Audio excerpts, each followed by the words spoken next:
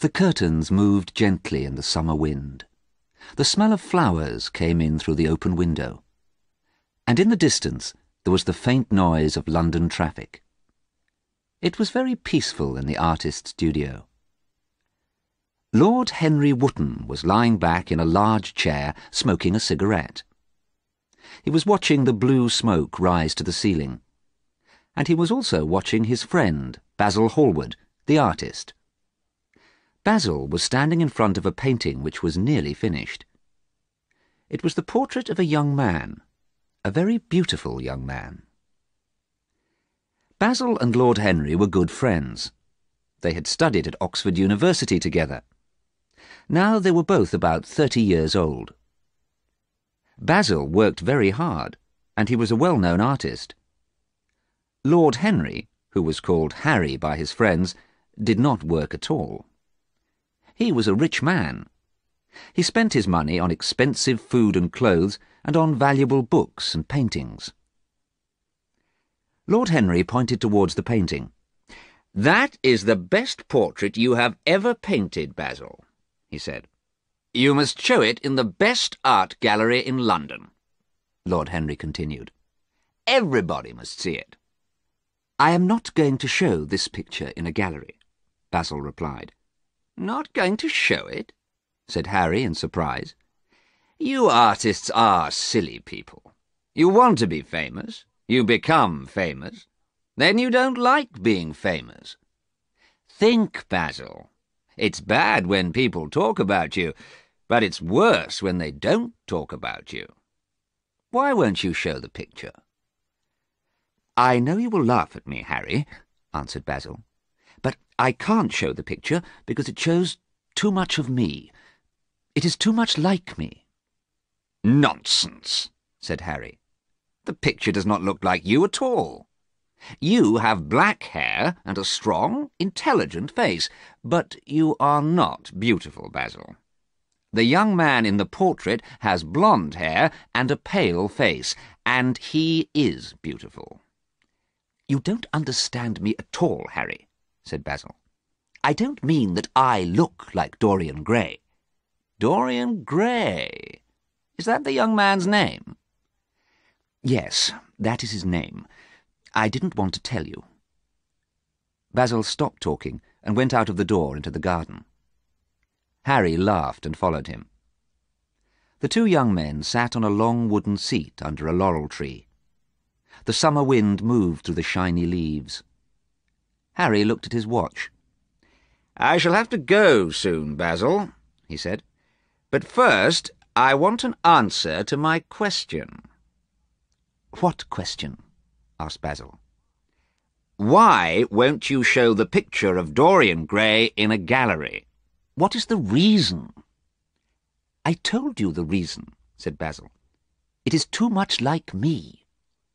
"But what do you mean?" asked Harry. "I'm an artist," said Basil. "An artist paints pictures of other people, but I believe that an artist shows his own feelings in every picture he paints. Each time I paint a picture, I show feelings that are inside me. I don't want people to look at the picture of Dorian Gray. I don't want them to find out about my feelings." Basil stopped speaking. Harry bent down and picked a small white flower from the grass. "And what are your feelings, Basil? Tell me," he said. He looked closely at the tiny flower. At last Basil spoke again. "I met Dorian at a party. It was Lady Brandon's party, and a lot of people were there. Dorian and I saw each other at the same time. I felt afraid, but I don't know why. Then I felt that this person was very important to me. I felt that I had known him for a long time. Somebody introduced Dorian to me. Somebody made a joke, and we both laughed. Suddenly Dorian and I were friends." "Well, laughter is the best beginning for a friendship," said Harry. "And it's the best ending for a friendship, too." "Harry, you are never serious," said Basil. "Dorian is my closest friend. I see him every day. He is the most important thing in my life. He is more important to me than my work. I thought your work was the most important thing in your life, Basil, said Harry. It is important, but I need Dorian. I'm a better artist now that I know Dorian.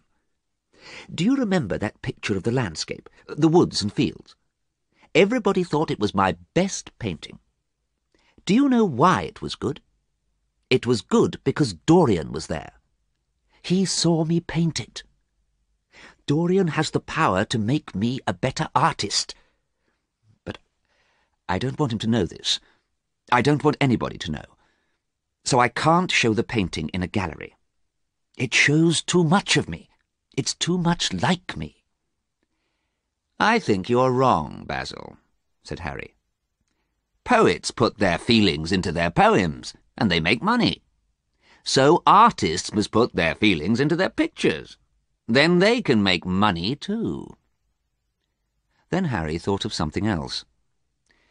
You will get tired of this beautiful young man, he said.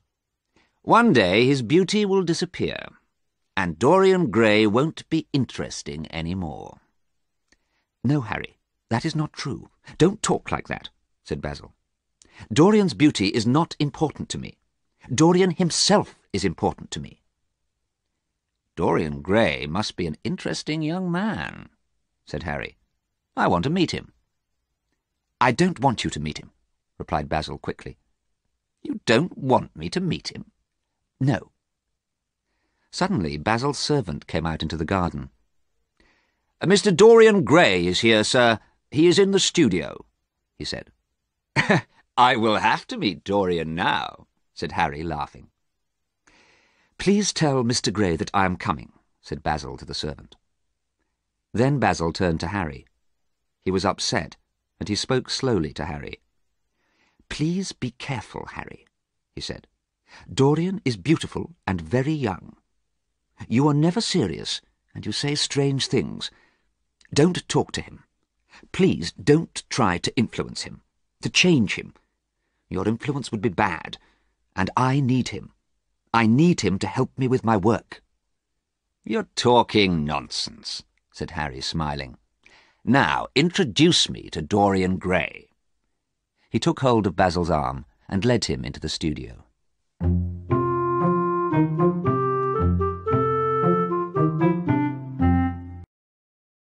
The picture sequence from the cinema has finished. You can look at it once more if you want.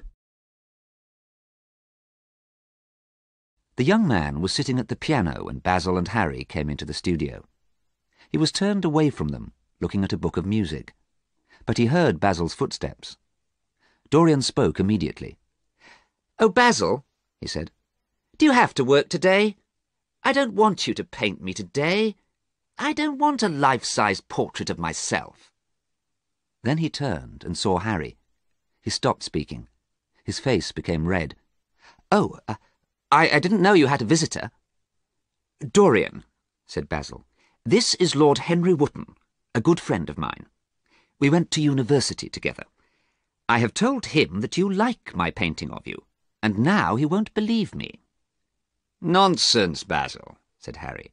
"I'm very pleased to meet you, Mr. Gray." Harry and Dorian shook hands. Harry looked at Dorian Gray. Harry and Basil were both about 30 years old. Dorian was much younger. He was about 20, and he was very beautiful. His hair was blonde, his face was pale, and his eyes were bright blue. Basil did not want Harry to talk to Dorian. "Harry," he said, "I want to start painting now. Please will you go away?" Harry did not want to go. "Do you want me to go, Mr. Gray?" he asked.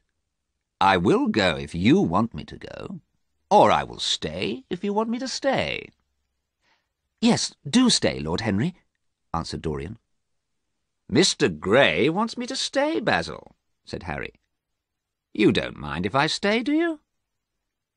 Basil wanted to please Dorian. "No, of course I don't mind. Please stay, Harry," he said.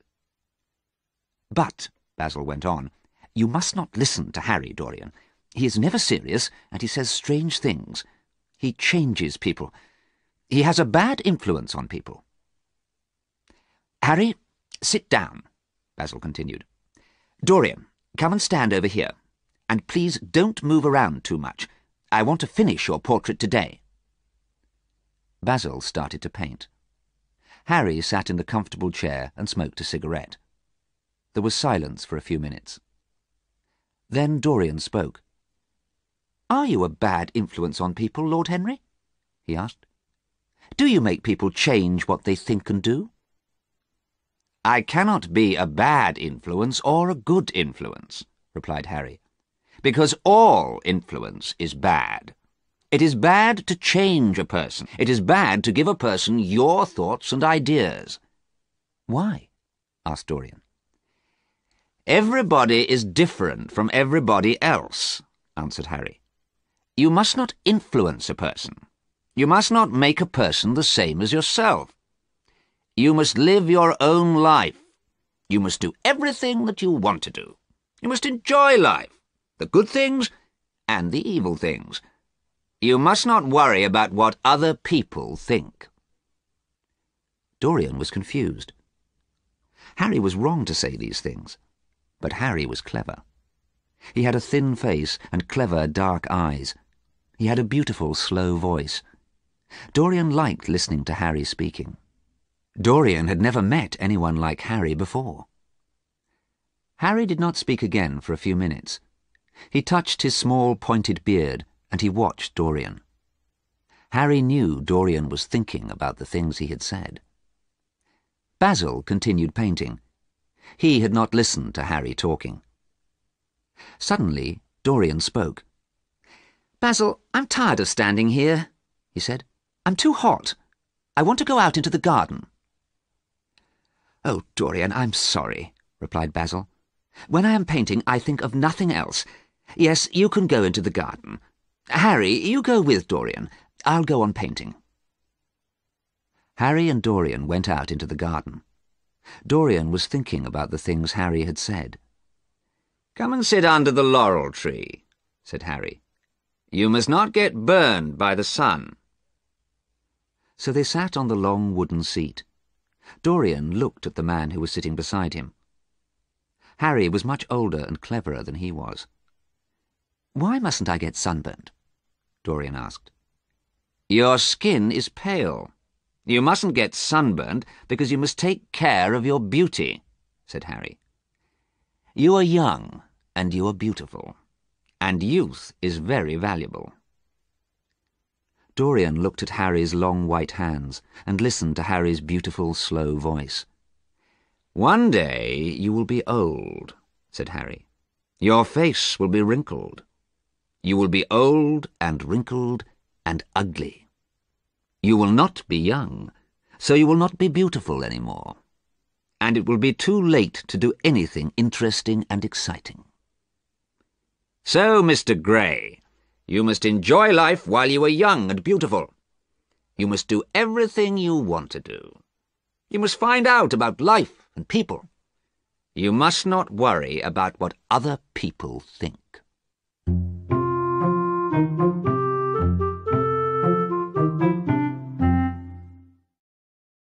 The picture sequence from the cinema has finished.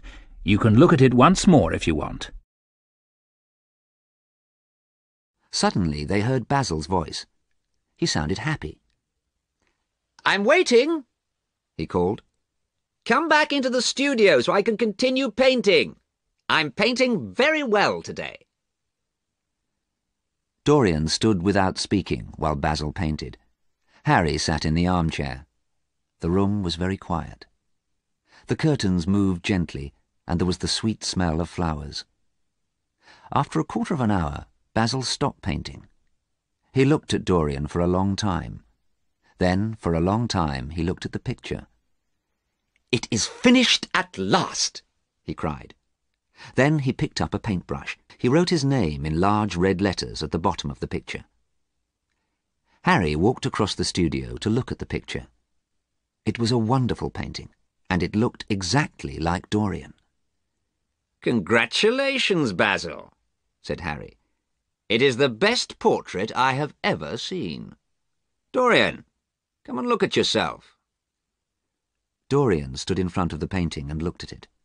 At first he was pleased. He smiled at the painting. He smiled because he saw that he was a beautiful young man. Then Dorian stopped smiling. Suddenly he remembered what Harry had said in the garden. Dorian Gray was young and beautiful now, but soon he would be old and wrinkled and ugly. He would not have blonde hair or bright blue eyes.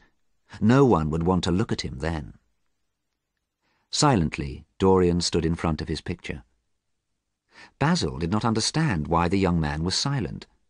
Basil was confused. "Don't you like the picture?" he asked. "Of course he likes it," said Harry. "It's a wonderful painting. I want to buy it, Basil. I must buy it." "No, Harry," replied Basil. "I can't sell it. The picture belongs to Dorian. I have given it to him."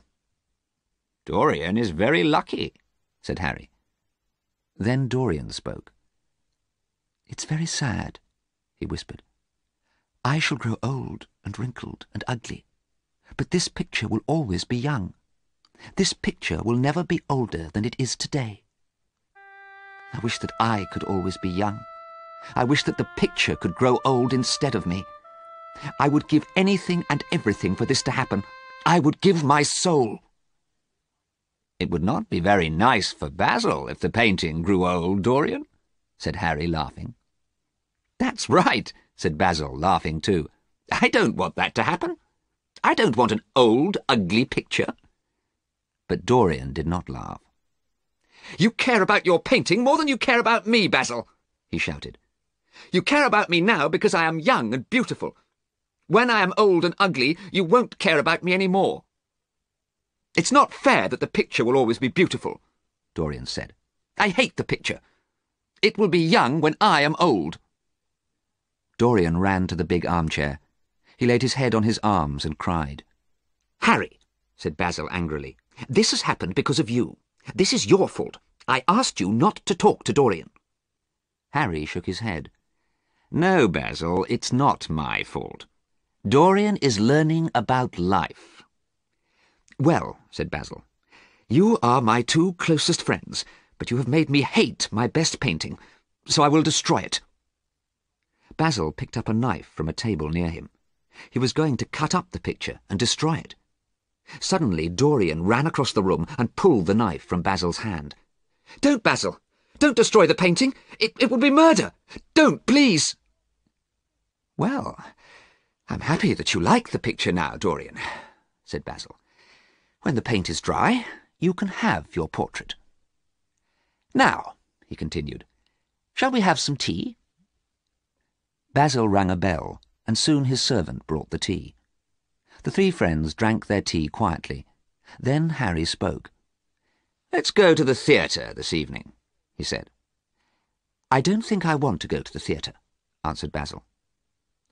"I would very much like to go to the theatre with you, Lord Henry," said Dorian quickly.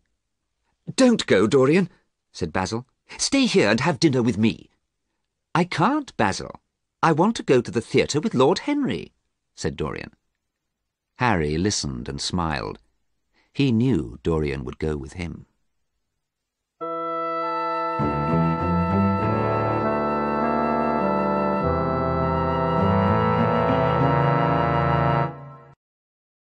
The picture sequence from the cinema has finished. You can look at it once more if you want. Harry did not know much about Dorian Gray. Basil had told Harry very little about the young man. But Harry wanted to know all about Dorian. So Harry asked his friends in London about Dorian Gray. He asked about Dorian's family. Harry enjoyed the story of Dorian Gray. It was a sad and romantic story about love and death. Dorian's grandfather was Lord Kelso, a very rich old man. Dorian's mother was Lord Kelso's daughter, the beautiful Lady Margaret. Lady Margaret fell in love when she was very young. She ran away from home and married a soldier, but she did not have a happy life. Lord Kelso was very angry and never talked to Lady Margaret again. Dorian's father, the soldier, was killed before Dorian was born. Lady Margaret died before Dorian was a year old, so Dorian was an orphan. Harry was very pleased with the story of Dorian Gray. He knew that Dorian was beautiful and young. Now he also knew that Dorian was an orphan. And he knew that Dorian was going to be very rich. Soon Dorian would be 21. Then he would have all Lord Kelso's money. Yes, it was a sad and romantic story. Now Harry was even more interested in Dorian Gray. Harry saw Dorian many times in the next few weeks. They met in people's houses and at art galleries and in theatres. Harry wanted to talk to Dorian. Dorian had listened to Harry in Basil's studio. Harry wanted the young man to listen to him again and again. He wanted to give his thoughts and ideas to the young man. So Harry talked and talked. At the theatre and at parties and at dinners. He laughed and played games with words. He said funny things. He said clever things. And he said dangerous things. Everybody listened to Harry. But Harry was not talking to everybody. He was talking to Dorian. Sometimes Dorian smiled. Sometimes his eyes were wide open with surprise. Dorian listened to everything Harry said. It was a month after Harry had met Dorian at Basil's studio. Harry had been out to lunch, and he arrived home in the middle of the afternoon. "You are very late, Harry," said a voice. "I've been waiting a long time to see you." The voice sounded very unhappy. Harry went into the library. "You're very late, Harry," said Dorian again. "I wanted to see you. I've got something to tell you. I'm in love, Harry. I have to tell you. I'm in love with the most beautiful girl." There was silence. Then Harry said, "Who are you in love with?" "With an actress," answered Dorian. His face became red. "Oh, Dorian," Harry said, sitting down. "All young men fall in love with actresses." "Don't say that, Harry. You haven't seen her." "Who is she?" "Her name is Sybil Vane." "I've never heard of her." "She isn't well known yet," said Dorian. "But everybody will know about her soon. One day she will be famous. She's a wonderful actress." "Oh, is she?" said Harry, lying back in his chair. "Tell me about Sybil Vane. Where did you meet her?" "I will tell you about her, Harry, but you must be kind to me. You mustn't laugh at me. I met her because of you." "Because of me?" said Harry. "Yes. You told me to find out about life. You told me to enjoy life, the good things and the evil things. So I went out. I walked around London. There was excitement and danger everywhere. I knew that something wonderful was going to happen. Then, one night, I went to a different part of London. I had not been there before. At about 8:30, I was in front of a dirty little theatre. The manager was standing outside. He was a horrible man. He was fat and dirty. "It's £1 for a ticket, sir," he said. "Buy a ticket for the best seat in the theatre, sir." And he took his hat off. Dorian stopped speaking because Harry had started to laugh. "Don't laugh at me, Harry," he said. "It's cruel of you to laugh at me. I'm telling you how I met Sybil." "The play was Romeo and Juliet by Shakespeare," Dorian went on. "Romeo was a fat, ugly old actor, but Juliet was a beautiful young actress. She was about 17 years old. Her hair was dark brown. Her face was small and pale, like a little flower. Her eyes were large and dark blue. I fell in love with her immediately. I have been to that theatre every night for 3 weeks. I have seen Sybil act in lots of different plays. She is a wonderful actress. Why didn't you tell me about actresses?" "Because everybody falls in love with actresses, Dorian," said Harry. "You are cruel, Harry. I wish I had not told you about Sybil." "You had to tell me about Sybil," answered Harry. "You will always tell me everything that you do. Now tell me more." "Oh, Harry," said Dorian, "Sybil is wonderful. She calls me Prince Charming." Harry laughed, but he was pleased. Dorian had been a quiet, frightened boy when they met at Basil's studio. Now he was growing into a man and learning about life. "Harry, I want you to see Sybil. I want you to see her act in Romeo and Juliet." "Very well, Dorian. I shall come tomorrow, and I shall bring Basil too." Oh, Basil, yes. I'm afraid I haven't seen him for a week. He sent me my portrait and I haven't thanked him. I do like the picture, Harry, Dorian continued. I am pleased with it. But it stays young and beautiful, while I grow older. Today I am a whole month older than the picture. Harry smiled. "We will see you tomorrow night at 7 o'clock at the theatre," he said. Dorian left the house, and Harry sat for a while in the library. He thought about Dorian. Harry's brown eyes shone with pleasure. He was pleased that Dorian was in love. He wanted to see what Dorian did next. Harry did not care if Dorian was sad or happy. He had told Dorian to enjoy life, the good things and the evil things, and Harry was going to watch what Dorian did. It was late, and the sun was low in the sky. Harry got up from his chair and went to change his clothes. He went out to dinner. When he returned home that evening, there was a telegram waiting for him. It said that Dorian was engaged to be married to Sybil Vane.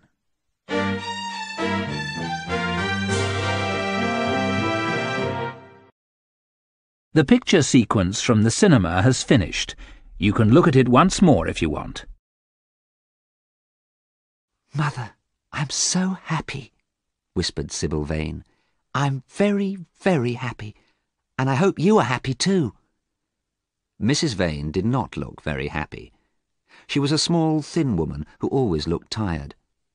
There was a lot of makeup on her face and on her dry, thin mouth. "Oh, Sybil," she said, "you mustn't think about the young man who comes to the theatre. You must think about your acting. Mr. Isaacs will be angry if you don't act well. He has given us a lot of money, and you mustn't make a theatre manager angry." "I don't like Mr. Isaacs, Mother, and I don't care about money," replied Sybil. "I'm in love with Prince Charming." "Sybil, Mr. Isaacs gave us £50 to pay our bills and buy clothes for James. You love James. You love your brother, don't you?" said Mrs. Vane. "Yes, of course I do," replied Sybil. "But we have Prince Charming now. He will help us. We don't need Mr. Isaacs." Sybil Vane lived with her mother and brother James. They lived in London. But they lived in a small house in the north of London, a long way from Harry's large, expensive house. It was the day after Sybil had become engaged to Dorian. Sybil and her mother were talking in their small living room. "Sybil," said her mother, "you are too young to fall in love. We don't know anything about this young man. I'm very worried about you. And you know James is going away tomorrow. I'm worried about James too. James is going away to Australia, and you have fallen in love. What am I going to do?" At that moment the door opened, and James Vane came into the room. He was 16 years old, and he did not look like his sister. Sybil was small and beautiful with shining brown hair. James was large, with big hands and feet. His hair was dull and dark. He smiled at Sybil. "Let's go for a walk," he said. "I want to talk to you." Sybil went to get her coat, and James spoke to his mother. "I'm worried about Sybil," he said. "I'm worried about the young man who comes to see her every night at the theatre." "Don't worry, James," Mrs. Vane replied. "Young men often fall in love with actresses." "But you don't know his name," said James angrily. "Mother, you must take care of Sybil." Sybil and James went for a walk in Hyde Park. The park was busy. There were lots of people. There were people walking and people sitting in carriages pulled by horses. Sybil was happy. "I think you will have a wonderful life in Australia, James. I think you will become rich. I think—" She stopped speaking because James was not listening to her. "Who is the young man who comes to see you?" he asked. "Who is he? You don't know his name, do you?" "I call him Prince Charming, and I love him. I will love him forever. You don't know his name, James said again angrily. He is a rich young man, and he will not marry you. He will— Oh, look! Look, there he is! He's in that carriage! Sybil shouted. She pointed across the park at a carriage. James looked across the park, but at that moment another carriage suddenly passed in front of the brother and sister. James never saw Prince Charming. Oh dear, said Sybil. I wanted you to see him. I wanted to see him too, replied her brother, because I will kill him if he ever hurts you. At first Sybil was angry with her brother, but she remembered that he was 16 years old. He was a boy. He had never been in love. You won't hurt a man I love, will you, James? She said. No, I won't, he said at last. I won't hurt him if you love him. I will always love Prince Charming, said Sybil, and he will always love me. So Sybil and James were friends again. But that evening James spoke again to their mother. If this young man hurts Sybil, he said, I will find him and I will kill him. I will kill him like a dog.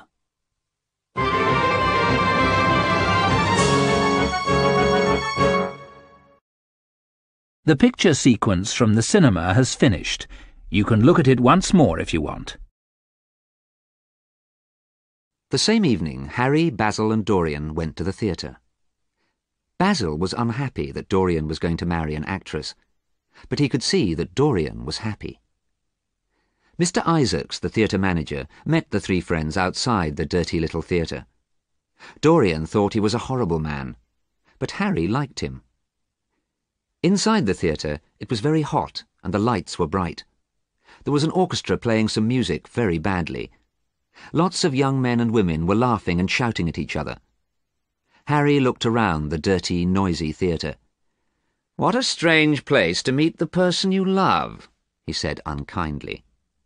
But Basil spoke kindly to Dorian. Yes, it is a strange place, he said, but I'm pleased you came here. Sybil has made you very happy. Oh, yes, said Dorian. I'm sorry the orchestra is so bad, he added, but soon you will see Sybil. A few minutes later, the play started, and very soon things started to go wrong. Sybil Vane was very lovely, but she acted very badly.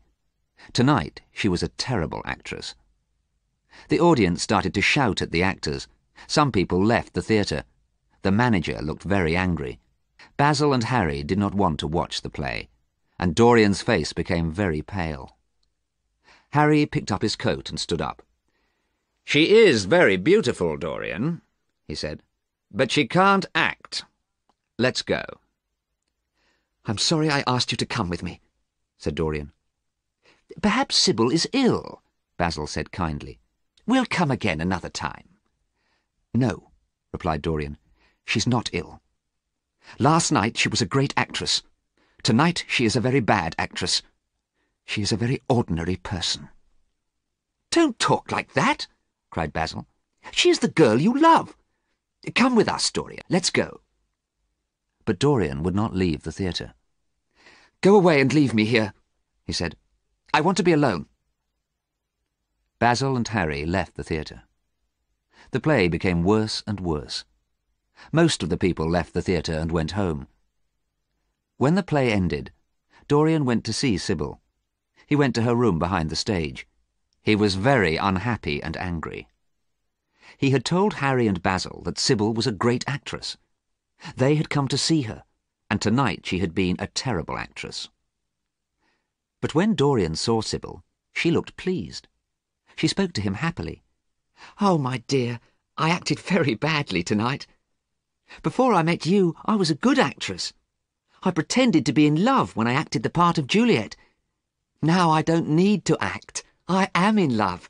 I don't want to act again. Isn't it wonderful? You must take me away from the theatre. We must go away together. But Dorian did not look at her. He ran to a big armchair. He sat down and put his head on his arms. You have killed my love for you, he whispered. I thought you were a great actress. You acted the parts of beautiful women. I loved you because you were clever and exciting. Now you are boring and stupid." "You don't mean this, do you?" whispered Sybil. "My God, I was stupid to love you," said Dorian. "Oh, tell me that you love me," cried Sybil. "Kiss me. I will do anything for you. I will act again. I will be a good actress for you." Sybil fell to the floor, and she lay there crying. Dorian looked at her for a moment. Then he spoke. "I am going now," he said quietly. "I don't want to be unkind to you, but I don't want to see you again." Dorian left the theatre, and Sybil lay on the floor crying.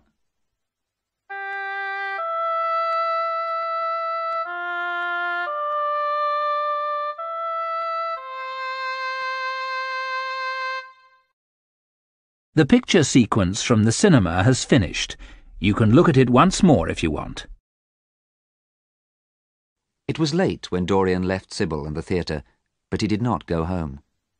That night Dorian walked around London for hours. He did not care where he went. He was upset, angry, and confused. The sun was rising when he went home. Dorian decided to go to bed and went slowly towards his bedroom. He walked along the hall and through the library. Basil's portrait of Dorian was on a wall in the library. Suddenly Dorian stopped and looked at the portrait.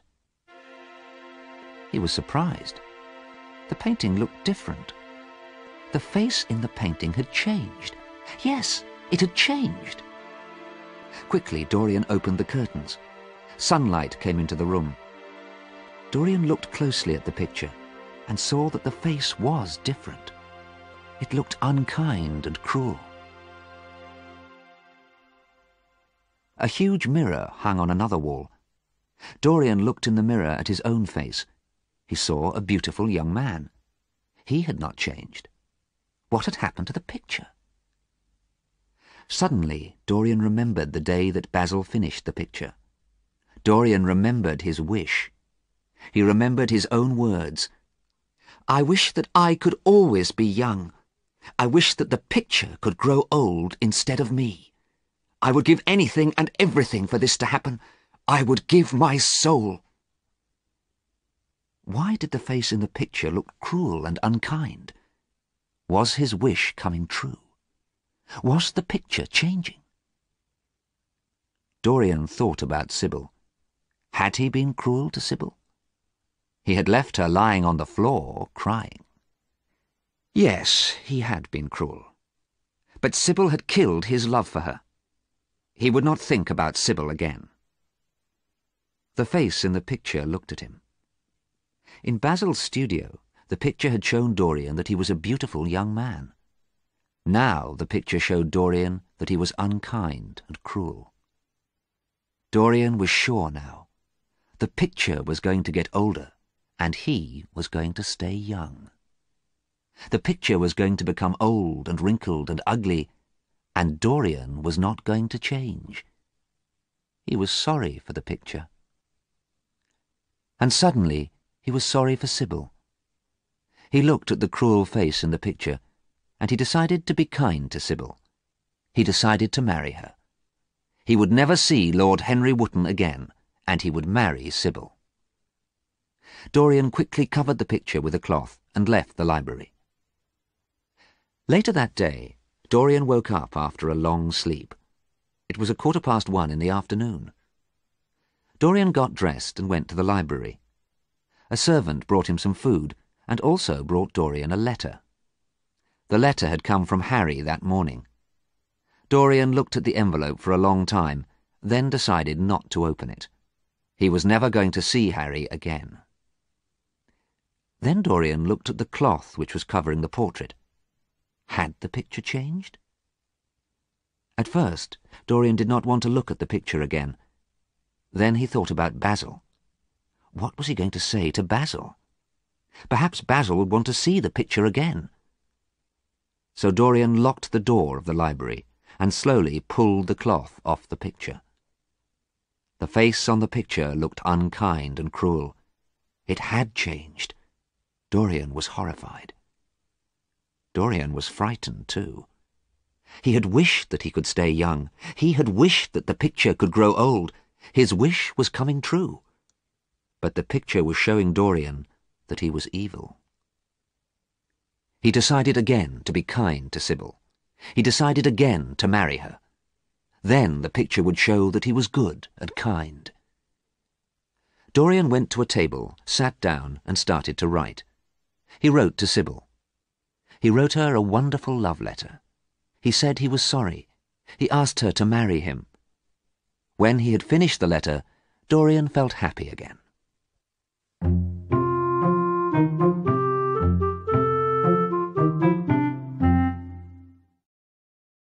The picture sequence from the cinema has finished. You can look at it once more if you want.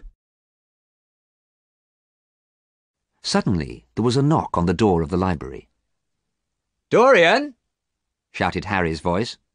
"Dorian? Are you there? Let me in, my dear boy. I want to see you."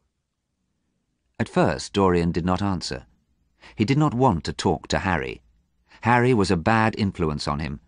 Harry made him behave badly and think about strange things. Dorian remembered Harry's words. You must do everything you want to do. You must enjoy life, the good things and the evil things. You must not worry about what other people think. But Harry was wrong. Dorian wanted to forget Harry's words now. He wanted to be good and kind to people. Then Dorian decided to see Harry. He decided to talk to Harry for the last time. Dorian covered the picture with the cloth and unlocked the door of the library. "Oh, Dorian," said Harry, "I'm very sorry about what has happened, but don't worry about it. Don't think about it." Are you talking about Sybil? Asked Dorian. "Yes," replied Harry, "but don't worry. Tell me, did you talk to Sybil after the play last night?" Yes, I did, said Dorian. I was very angry with her. I was unkind and cruel to her. I can be cruel. Before last night I did not know I could be cruel. Now I have learnt more about myself. "I am pleased that you are not upset," said Harry. I have decided what to do now, replied Dorian. I have decided to be good and kind.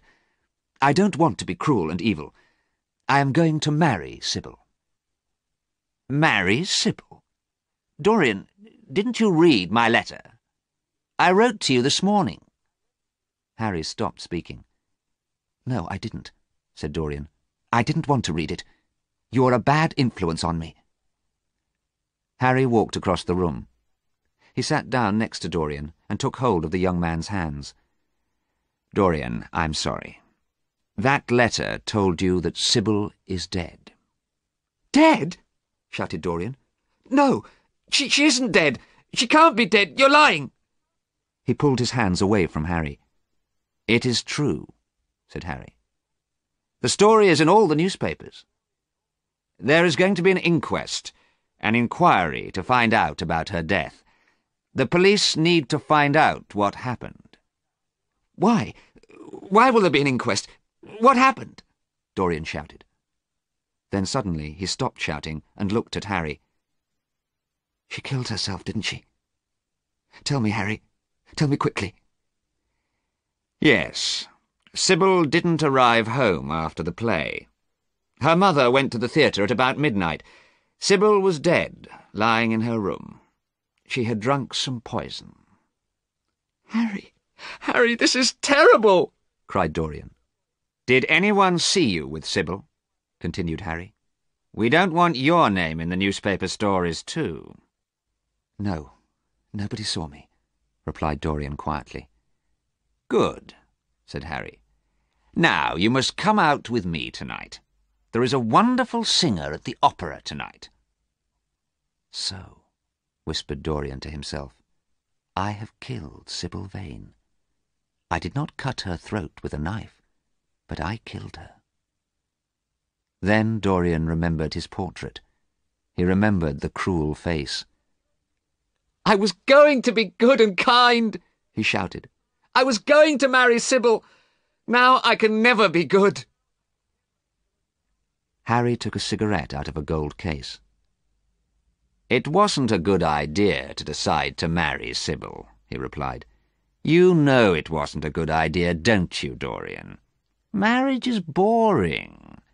Marriage doesn't make you a good person." "Perhaps you are right," said Dorian.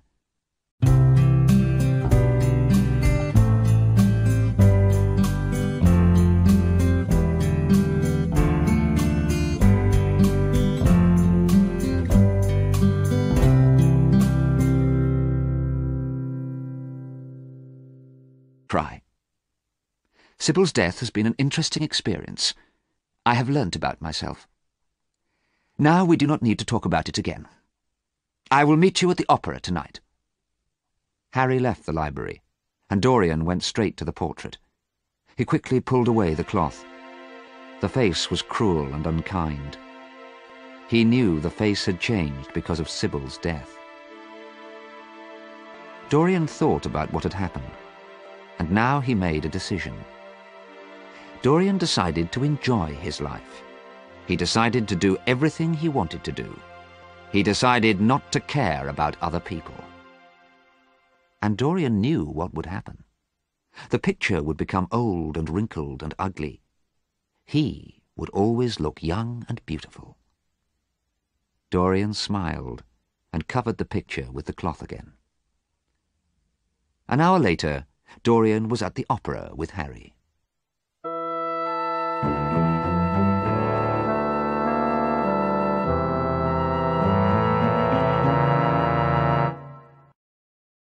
The picture sequence from the cinema has finished. You can look at it once more if you want. The next morning, Dorian ate his breakfast in the library as usual. A servant came in while he was eating. "Mr. Hallward is here, sir," the servant said. Basil came quickly into the room behind the servant. "I am very pleased to see you," said Basil. "I have been very worried about you. I came here last night after I read the news about Sybil. Your servant said that you had gone to the opera, but I knew it couldn't be true."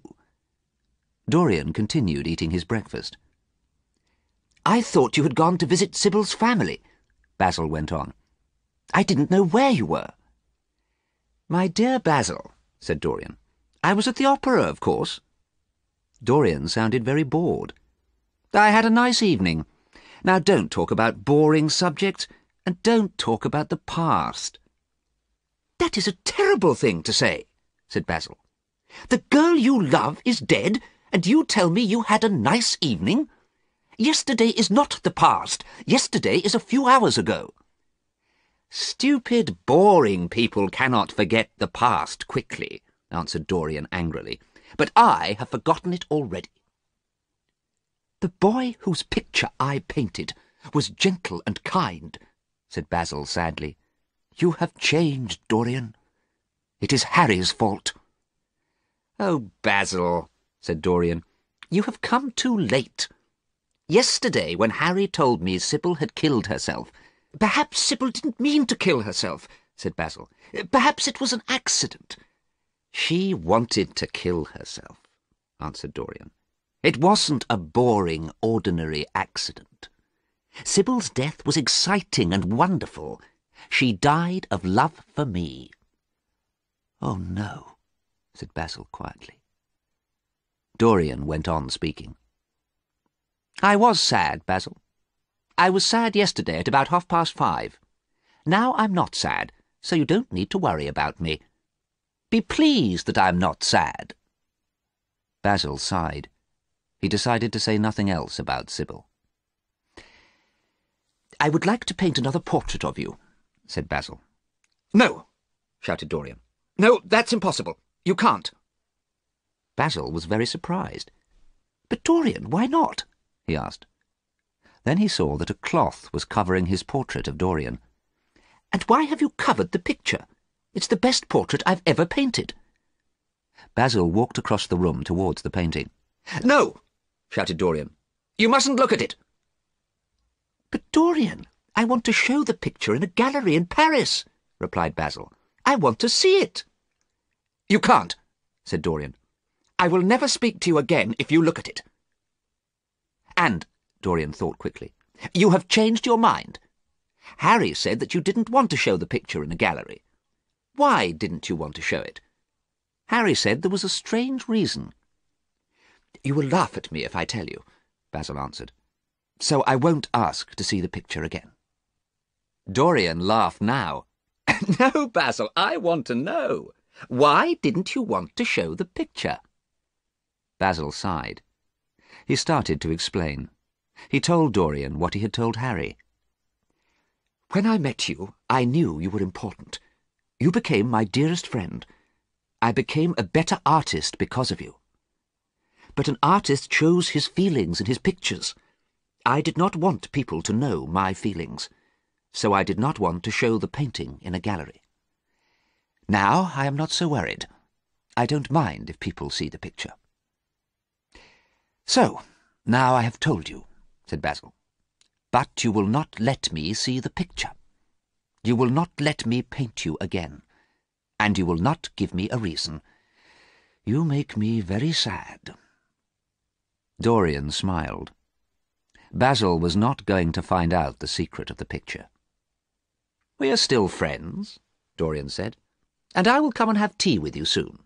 That'll be nice. As soon as Basil left, Dorian walked across the library to the portrait. Carefully, he folded the cloth very tightly around the painting. Nobody, he thought to himself, will ever see this again. Dorian rang a bell to call a servant. Get someone to help you, he said. Carry this picture upstairs to the top of the house. Put it in the small room in the attic. Dorian watched while 2 servants carried the painting up to the attic room. Then he locked the door and put the key in his pocket. It was the only key to that room. It was 5 o'clock when Dorian went back to the library. He found that Harry had sent him a copy of the evening newspaper. There was a report in the newspaper about the inquest on Sybil's death. The report said that Sybil had drunk poison by accident and killed herself. The report did not say anything about Dorian. Dorian threw away the newspaper. Later, Dorian met Harry at a hotel to have dinner. They sat at a small round table. "I'm hungry," said Dorian. Harry smiled. The picture sequence from the cinema has finished. You can look at it once more if you want.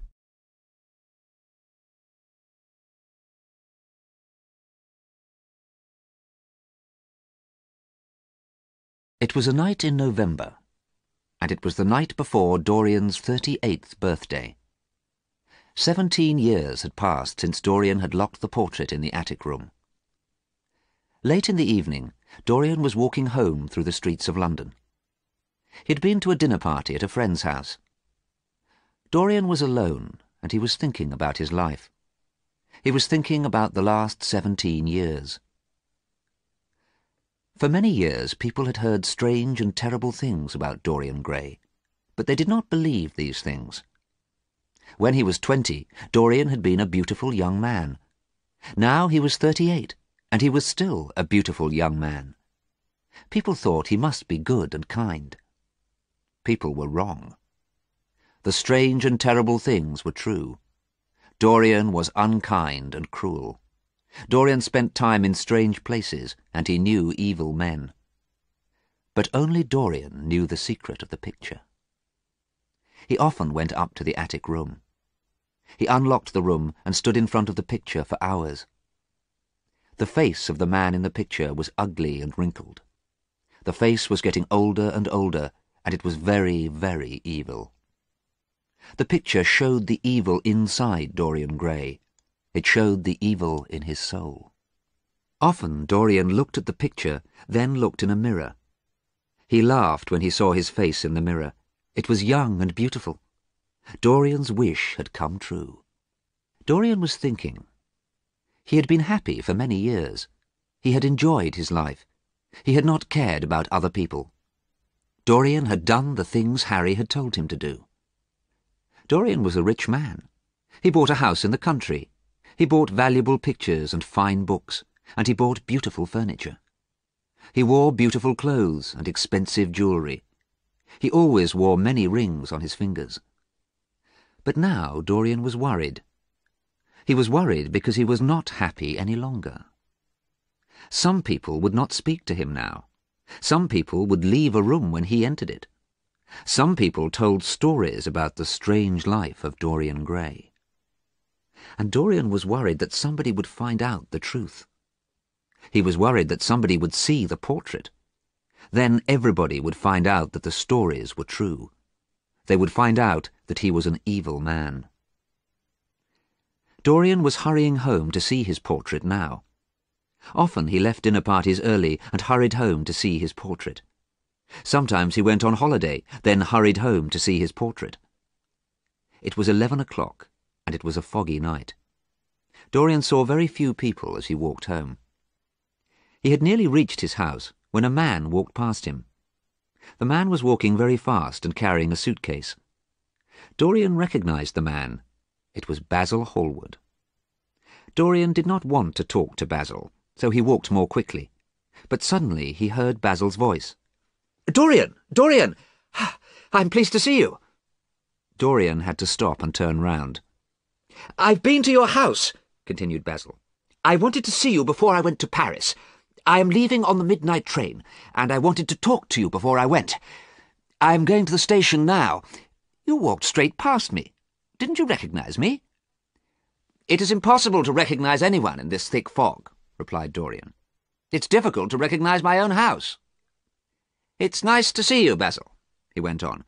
"But, aren't you going to miss your train?"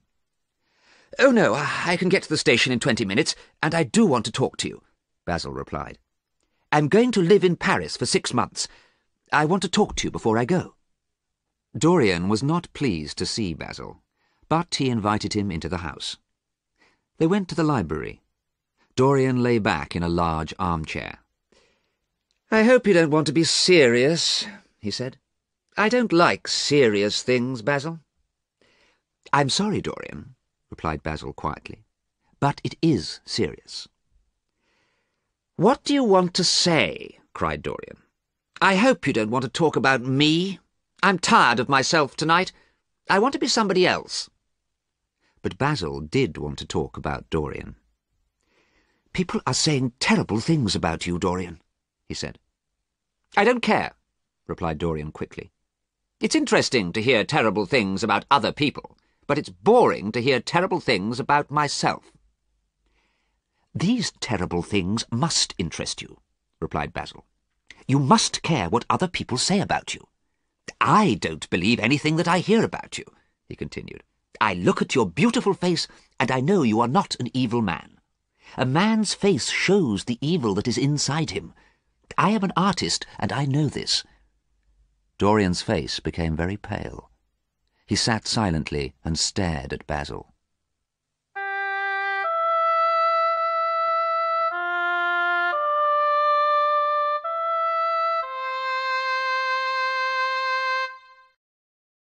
The picture sequence from the cinema has finished. You can look at it once more if you want. Outside it was very dark and very foggy. In the library it was very quiet. The room was lit by a small lamp on a table. Basil sat down and continued talking. "Why don't people want to be your friends any more, Dorian?" he asked. "The Duke of Berwick will not stay in the same room as you. Because of you, Sir Henry Ashton has left England forever. And there are worse things," he went on. "A young soldier has killed himself. Adrian Singleton has disappeared. Lord Kent is very upset about his son. Nobody will talk to the Duke of Perth. Oh, Dorian, these people were your friends. What have you done to them?" "Stop it, Basil," shouted Dorian. "I haven't done anything. It's not my fault if young men do stupid things." "I want to believe you," said Basil sadly, "but you have influenced your friends. You have made people do terrible things. What did you do to Harry's sister? Now no one will speak to her. Are you an evil man, Dorian?" "Take care, Basil," said Dorian. "Do not say any more." But Basil continued speaking. "I told people that you were a good man. I said I knew you well. But do I know you well? I cannot see your soul. I do not know if there is good or evil inside you." "No," said Dorian slowly. "You cannot see my soul." His body was shaking, and his face was very pale. Basil looked at Dorian's face. "Nobody can see inside another man," he said. "Nobody can see another man's soul." Suddenly Dorian laughed. He gave a loud, unpleasant laugh. "Come with me, Basil," he said, picking up the lamp from the table. "You have said enough about my soul. Tonight you shall see it."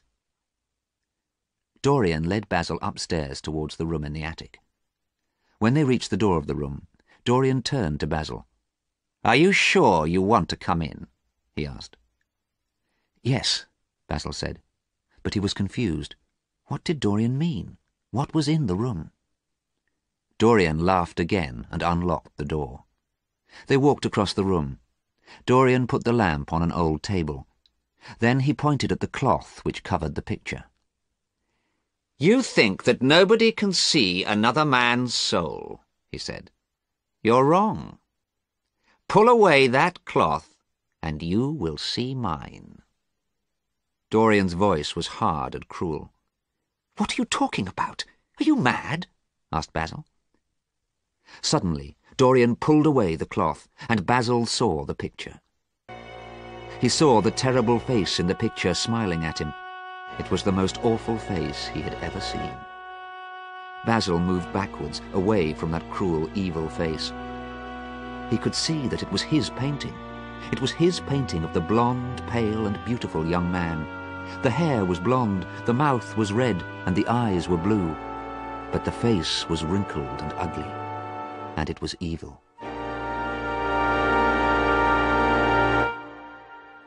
Dorian watched Basil. He smiled unpleasantly. "What does this mean?" said Basil at last. "Don't you know what it means, dear Basil?" said Dorian. "It means that my wish came true. Do you remember the day you finished this portrait? Do you remember the day I met Harry? Do you remember my wish?" "Oh, God," whispered Basil. "You wished that the picture would grow old. You wished that you would stay young. Oh, no." "Oh, yes," said Dorian. "And the portrait shows you the true Dorian Gray.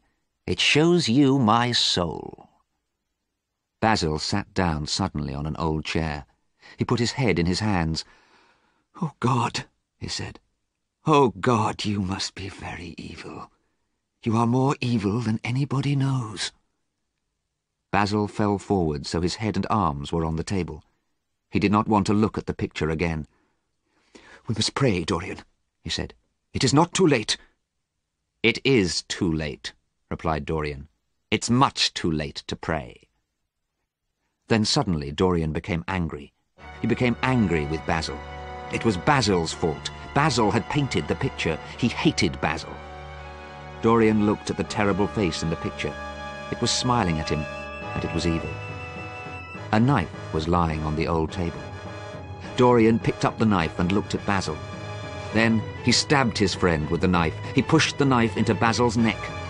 Basil's head hit the table, and Dorian stabbed him again and again. Basil made a terrible sound. He tried to breathe, but he could not. Blood came from his mouth.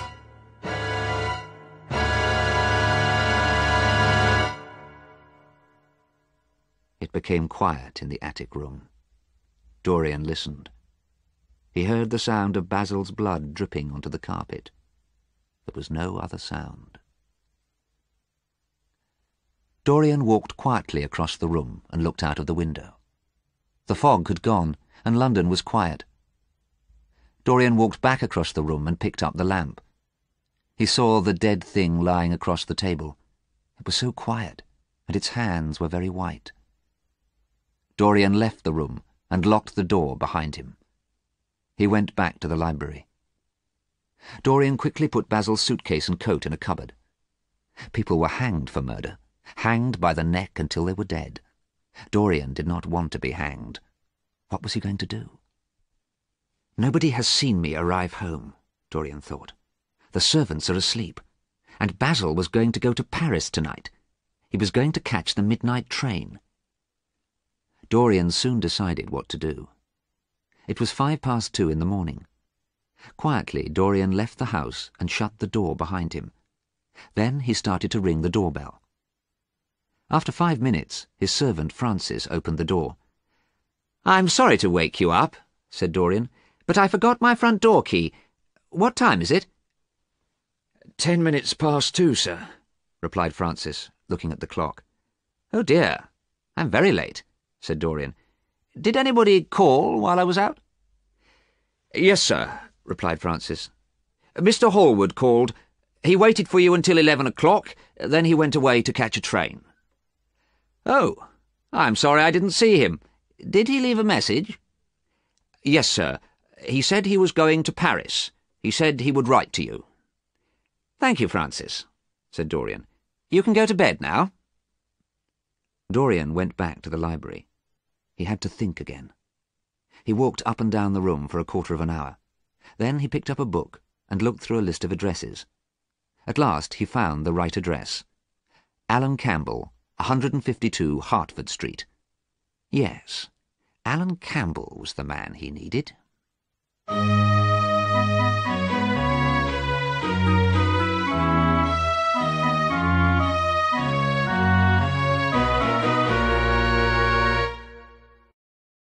The picture sequence from the cinema has finished.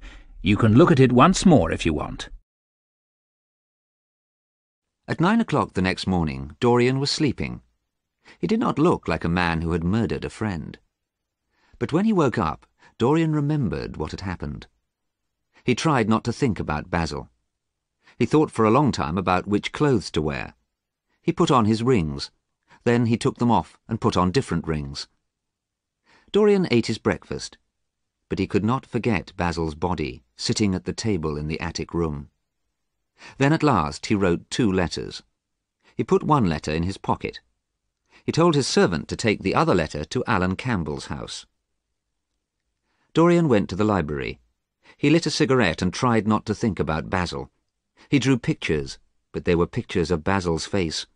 He read poems, but the poems reminded him of Basil. Poor Basil, he thought. What a horrible way to die. Dorian became frightened. He thought about Alan Campbell. Perhaps Alan Campbell would not come. Alan Campbell was a very clever scientist. Dorian and Alan Campbell had been good friends for many years, but Alan had not talked to Dorian for 18 months. Nobody knew why they were not friends any more. Now Dorian needed Alan's help. At last Alan Campbell arrived. He had black hair and a very pale face. He looked very unhappy. Dorian was pleased to see him. "Alan," he said, shaking hands, "it is kind of you to come. Thank you for coming." Alan did not look pleased to see Dorian. "I did not want to come," he said. "I did not ever want to speak to you again. But your letter said it was very important, a matter of life and death." "Yes, it is very important," said Dorian. Then he spoke very quickly. "There's a dead man in a room upstairs. He's been dead for about 10 hours. You must do something for me. You must." "I don't want to know anything about this," said Alan Campbell. "I won't do anything for you. Don't tell me your terrible secrets." "I must tell you this secret," replied Dorian. "You must help me. You are a scientist. You must destroy the body." "No, I will not," said Alan Campbell. "You are mad, Dorian, and I don't care what happens to you." The young man tried to leave the room, but Dorian stopped him. "Alan," he said, "it was murder. I murdered this man, and you are going to help me." Alan Campbell was horrified. He could not speak. Dorian sat down and quietly wrote something on a piece of paper. Then he gave the paper to the young man. Alan Campbell read what Dorian had written. His face became pale. His body started to shake. He fell down into a chair. There was silence. "I am very sorry for you," said Dorian sadly. "We both know what you did. I do not want to tell anybody the truth about you, but I will tell them if you don't help me. I have written a letter, and I will send it. Dorian pulled the letter out of his pocket. He showed Alan the address on the envelope. "Oh, no," whispered Alan Campbell. Then, very quietly, he spoke again. "I must go home. I need some things from my house. I need some scientific equipment so I can help you." "You are not going to leave here," said Dorian. "Write a list and one of my servants will get the things you need." Sadly, Alan wrote the list. Soon Dorian's servant brought the scientific equipment from Alan's house. Then Dorian sent his servant away. Alan Campbell and Dorian carried the equipment up to the attic room. There was a long piece of wire, 2 strange-shaped pieces of metal, and a large wooden box with bottles in it. Dorian unlocked the door and opened it.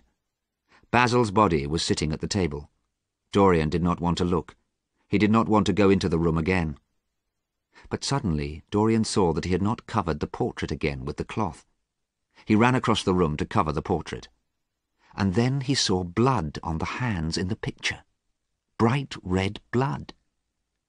The picture was more horrible than Basil's body. Dorian pulled the cloth over the picture quickly and went back to the library. He left Alan Campbell to do his work.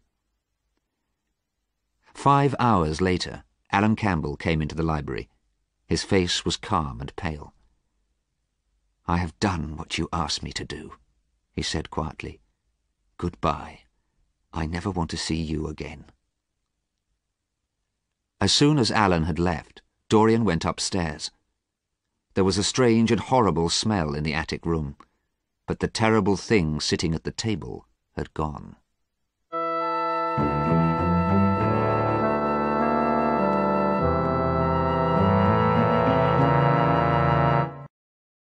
The picture sequence from the cinema has finished. You can look at it once more if you want. That evening, Dorian dressed in beautiful clothes and went to a dinner party at a friend's house. But he did not enjoy the party and did not want to eat anything. "Are you all right?" asked Harry. "And were you all right last night? You left last night's party very early, about 11 o'clock. "Yes, no, I'm fine. I don't know what I did last night," said Dorian quickly. "Yes, I do. I went for a walk. I got home about 2 o'clock in the morning. I forgot my key. I had to wake the servant. You can ask him if you don't believe me." Dorian spoke quickly and sounded confused. Harry was surprised.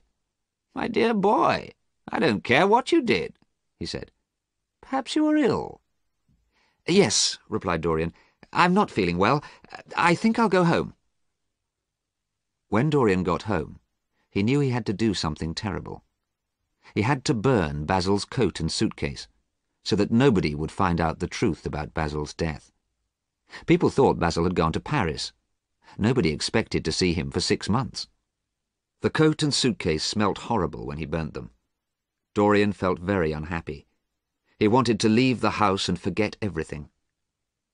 At midnight, Dorian went out and found a cab. He told the cab driver quietly where he wanted to go. The man shook his head. He looked frightened. "It's too far. I can't go there at this time of night," he said. "Here's £1 for you," said Dorian, "and I'll give you another one if you drive fast." "All right, sir. We'll be there in an hour," said the driver. Then he made the horse pull the cab fast along the streets. The cab went east, towards the River Thames. It was another foggy, dark night in London. The light of street lamps shone through the fog. Cold rain began to fall. Men and women were walking home along the streets. Dorian heard screams and shouts and horrible laughter. He sat back on the seat of the cab, watching. He hated London. He hated life. He wanted to forget everything. He wanted opium, the drug that would make him forget. The cab drove on through dirty, poor parts of the city. Near the river, the fog disappeared. Dorian left the cab and walked towards the river. The moon was shining on the water. The ships on the river were big and black. The light from street lamps shone down onto the wet road. Soon he reached a small, dirty house. Inside the house it was dark. A dirty green curtain hung over a doorway. Dorian went through the doorway and into a long room. A few men were drinking. A sailor, half asleep, lay with his head on a table. Two women were arguing. Dorian went through this room and up some stairs to another one. He could smell opium, and he smiled with pleasure. Now he could smoke some opium and forget everything. But then Dorian saw a young man smoking a pipe full of opium. Immediately Dorian recognized him. It was Adrian Singleton, who had been a friend of Dorian's. "Adrian Singleton has disappeared," Basil had said. But here was Adrian in an opium den. Dorian went quickly back to the first room. He did not want to see anyone he knew. He would go to another opium den. As he went back through the green curtain, a voice called after him. One of the women was shouting, "Look at him! There he is! Prince Charming!" Suddenly the sailor lifted his head from the table. "Don't talk to me!" shouted Dorian angrily to the woman, and he ran out of the house. Dorian turned a corner into a narrow, dark street. He was running to another opium den. He was trying to forget about Adrian Singleton. Suddenly a strong hand was round Dorian's neck. "Keep quiet, or I'll shoot you," said a voice. Dorian turned round and saw a gun pointing at his head. He saw a large man, a sailor. "Are you mad?" Dorian said. "What have I done to you?"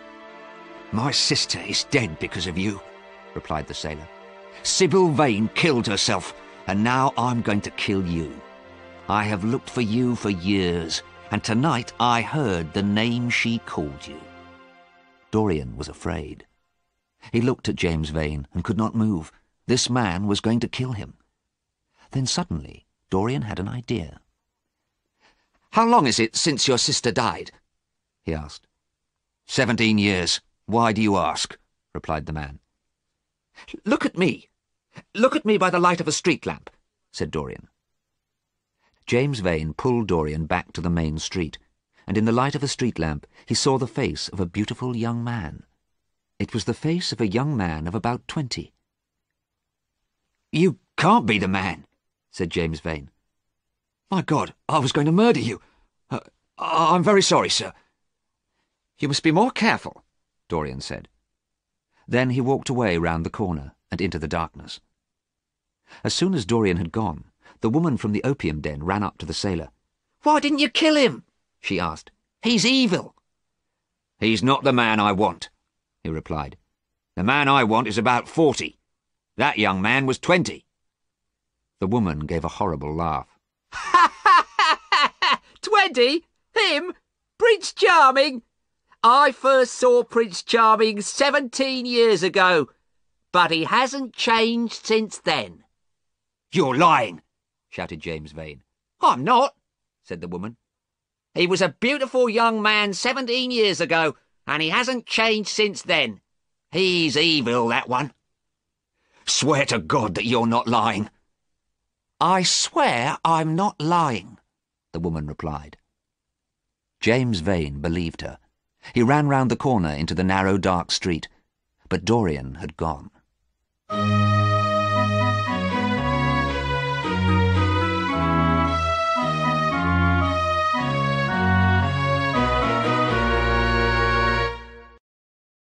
The picture sequence from the cinema has finished. You can look at it once more if you want. A week later, Dorian was at his house in the country. Many people had come to stay with him. They were rich people who enjoyed talking and eating and drinking. Dorian's guests also enjoyed shooting birds and animals. One evening, Dorian was with Harry and another friend, Lady Monmouth. Harry was laughing and saying clever things, as he usually did. Lady Monmouth was laughing and listening to Harry. Dorian was listening too. "I must leave you now," said Lady Monmouth. "I want to change my dress before we have dinner." "Let me get you some flowers. You can wear them on your dress," said Dorian, getting up from his chair and leaving the room. "Oh," said Lady Monmouth. "I hope he gets me flowers that will look right with the colour of my dress." "Let's follow him," replied Harry, "and you can tell him the colour of your dress." As they left the room, Harry and Lady Monmouth suddenly heard a crash. In the next room, they found Dorian.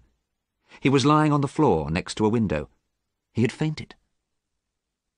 Dorian soon opened his eyes, but his body was shaking and his face was very pale. "Are you ill, dear boy?" asked Harry.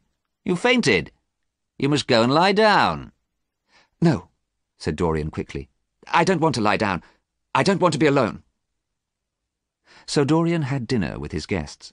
He talked and laughed with them. He made jokes and told stories. But he was remembering the white face looking at him through the window. It had been the face of James Vane. The next day, Dorian would not leave his bedroom. He felt ill and he was frightened. He was frightened if he heard a noise or saw a door open. He remembered Sybil Vane. He remembered the murder of Basil. He remembered the face at the window. Dorian lay in bed, but he did not sleep. During the day, Harry went into Dorian's room and found Dorian crying. After 2 days, Dorian was not so frightened. James Vane could not know where he was. James Vane must be in London. He had imagined James Vane's face at the window. On the 3rd day, Dorian was feeling better. Some of his guests were going out to shoot birds, and Dorian decided to go too. It was a cold day, and the sun was shining. Dorian felt happy as he walked through the woods. Harry and Lady Monmouth walked beside him. Suddenly, one of the guests shot at something among the trees. There was a cry, the terrible cry of a man in pain. People shouted and ran towards the noise. Soon they pulled the body of a man out of the trees. Dorian watched in horror. Harry touched Dorian's arm. "I think we'd better stop shooting today," he said. "Oh, Harry, this is terrible, and something more terrible is going to happen. I know it," replied Dorian. "Don't worry about it, Dorian," said Harry. "It was an accident. It wasn't a murder." Harry was never serious for long. "I would like to meet a person who has done a real murder," he went on, laughing. Lady Monmouth laughed too, but Dorian suddenly felt ill. His face became very pale. Dorian smiled politely. "I'm feeling tired. I must go to my room. Excuse me." In his room, Dorian lay down on his bed. His body shook with terror. Fear and death were everywhere in this house. He did not want to spend another night here. At 5 o'clock, Dorian told his servant that he wanted to take the night train to London. The servant went to pack Dorian's suitcases, but he soon returned. "Excuse me, sir," he said to Dorian.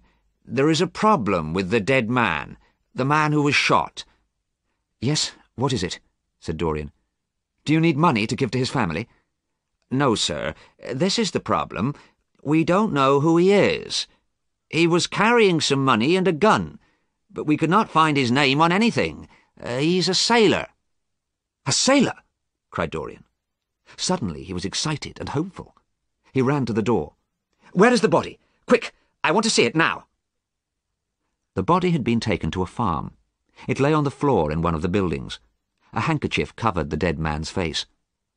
"Take that cloth off the face," said Dorian. A farm worker took away the handkerchief. Then Dorian looked down at the face and gave a cry of joy. The man who had been shot was James Vane. Dorian went home with his eyes full of tears. They were tears of joy because he was safe. James Vane could not kill him now.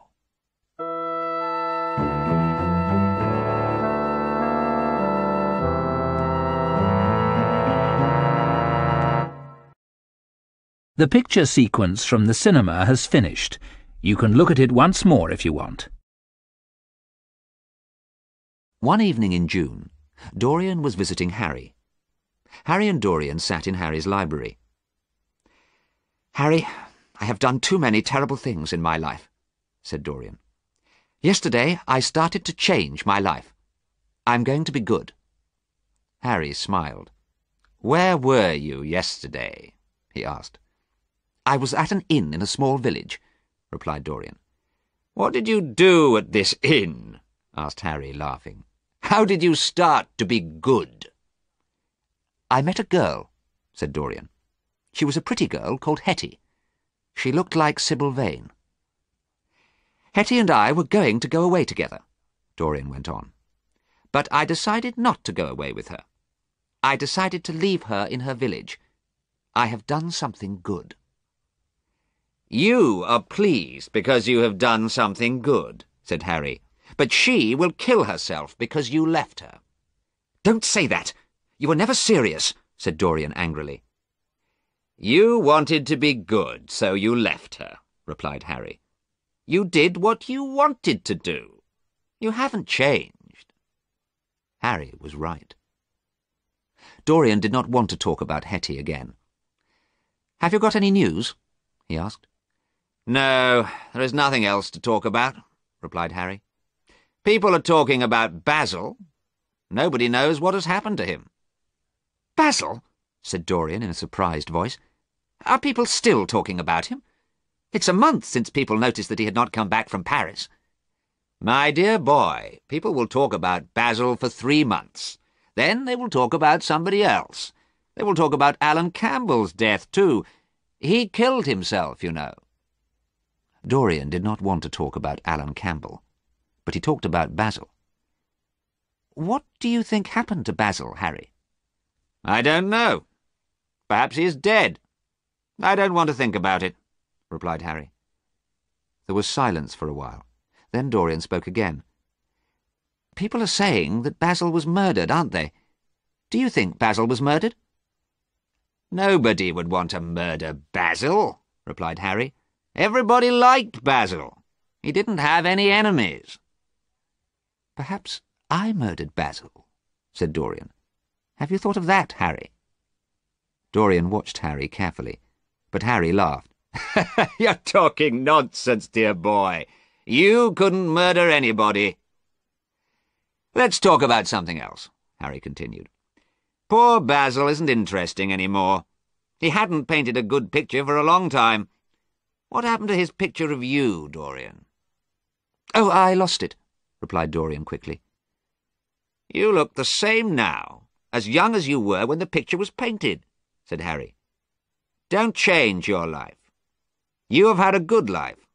You have done everything you wanted to do, and you have not changed at all." "I'm not the same as that young man," said Dorian. "I want to change. I want to be good." "Don't change," said Harry. "You're beautiful, and you are perfect. You and I will always be friends." As he left Harry's house, Dorian's face was very sad. It was a warm night. Dorian started to walk home from Harry's house. He walked past 2 young men and heard one of them whisper, "That's Dorian Gray." Dorian felt tired. He did not want people to recognize him. He did not want people to talk about him any longer. He did not want to hear his name. As he walked, Dorian thought about his life. Dorian suddenly wanted to be young again. He wanted to be the young man whose picture Basil had painted. Dorian was still thinking when he reached home. Perhaps it was not too late to change his life. He had been kind to Hetty. He had left her in her village. Perhaps he was starting to be good. Dorian went up to the attic room. He wanted to look at the picture. Perhaps the picture was changing again. Perhaps the picture was not so ugly now. Perhaps the cruel, evil face was changing and becoming kinder. But the face in the picture was the same. It was old and wrinkled and ugly. The eyes were cruel, the mouth was evil, the blood was still on the hands. When Dorian saw the picture, he knew the truth. He knew that he could never change. He would always be evil. There was a knife on the table in the attic room. He had used that knife to kill Basil. Dorian picked up the knife. It had killed Basil, and now it would kill his painting. Then nobody would ever know that Dorian Gray was an evil man. There was a loud crash and a cry. It was a loud and horrible cry which woke the servants. There were 2 men in the street outside, and they heard the cry too. "Whose house is this?" asked one of the men. "Dorian Gray's," replied the other man. The 2 men looked at each other in horror, then they quickly walked away. Inside the house it was now quiet. The door of the attic room was locked. but at last the frightened servants opened it. Inside the room they found a picture hanging on a wall. It was a picture of their master, Dorian Gray. He looked young and beautiful in the picture. He looked the same as he had always looked. On the floor they found a man. He was ugly and old and wrinkled. His face was evil, and he was dead with a knife in his heart. At first the servants did not know the man, but then they looked at the rings on his fingers, and they knew who it was.